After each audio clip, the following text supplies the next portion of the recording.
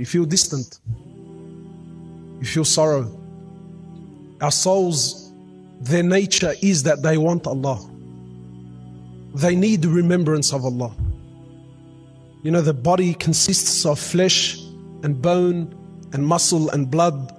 But there's two parts to the body. There's the physical sense and there's the spiritual sense. And the physical, we know what it needs. It needs exercise, it needs a good heart, it needs good food, it needs nutrition, it needs all of these things to have a good, healthy body. But what does the soul need?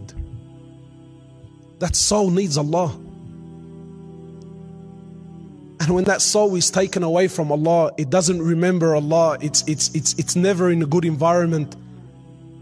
It becomes depressed. It becomes lonely. It yearns for Allah. It yearns for its Creator.